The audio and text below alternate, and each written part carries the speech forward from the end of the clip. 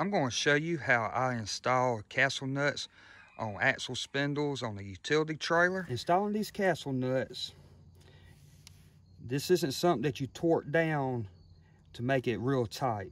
If you torque down on this castle nut, what it'll do is it'll put the bearings in a bind. It'll put a lot of pressure on them bearings, and they're not able to spin and turn the way they are supposed to. They'll get real hot and it'll burn the bearings up. You're going to tighten it up as tight as you can get it by hand. Make sure everything's seated good. And now what we got to take in mind now was the location of that cotter pin. That cotter pin went in this direction. So what we got to do now is, once it's tight by hand,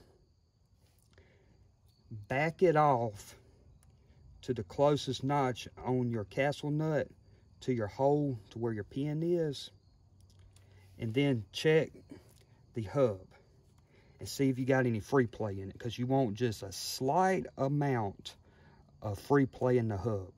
If the tire's mounted to the wheel, you won't be able to have maybe an eighth of about a quarter inch of wobble on a big tire. Just the hub, it won't be that much, but you want to be able to feel that little bit of give in it.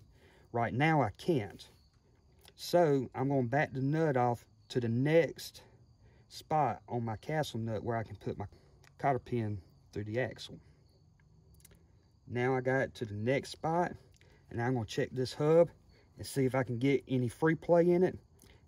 And now I can feel just a slight little bit of play in it. Not much, but just a little. You don't want to have it too loose, but you want to have just ever so slight amount of play in it. And now I'm going to take a new cotter key and install it. And when I install it, I want to make sure that I got it seated in there good, and these tongs bent out to where they're as flush with this castle nut as possible. That way I can put my dust cover on and don't have to worry about it rubbing on the inside of it. Get that seated down. I'm going to twist it around as good as I can, and do the same thing with the other one. And you may want to take something and make sure you got that pressed down good while you do this, so you got in there as tight as possible.